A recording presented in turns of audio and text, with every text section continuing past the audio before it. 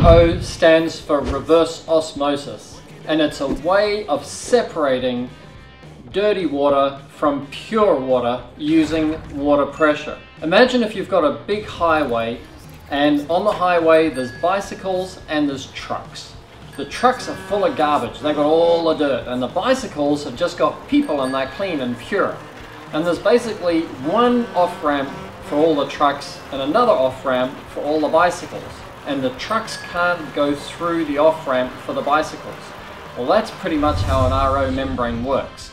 It separates the pure water, right, and allows the pure water through, and all of the dirty water goes straight through the system and goes to waste. And if you do that, it's a very economical way of filtering your water so that you can clean windows faster, better, safer.